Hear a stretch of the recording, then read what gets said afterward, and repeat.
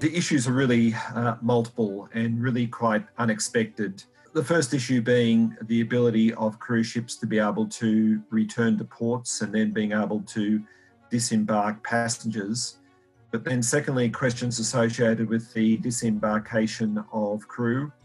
And then in some cases, even the ability of cruise ships to pass through places like the Panama Canal, which was really quite unprecedented, which arose in late March, where 2 cruise ships were unable to get through the Panama Canal without the approval of the Panamanian authorities. Well, principally they've responded by, in the first instance, closing their ports, which has been relatively unhelpful because all of these cruise ships eventually need to get into a port. In cases like in Australia, where cruise ships have been allowed into ports, they've been allowed quite appropriately under very strict quarantine conditions.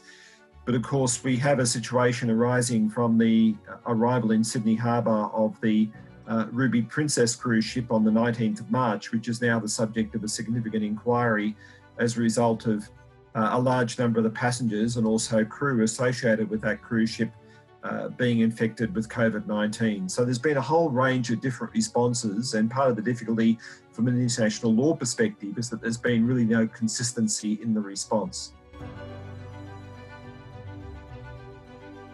The first implication is that, of course, whilst cruise ships may not be operating at the moment, general shipping is.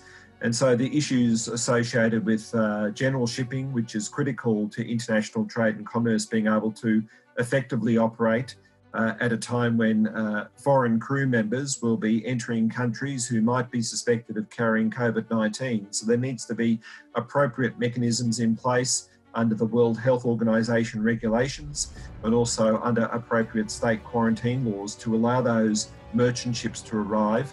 And then once the cruise industry gets back up and running, there will be concerns, I think, about second or third wave issues and the ability of the cruise ships to be able to monitor possible outbreaks of COVID-19 amongst passengers and crew into the future.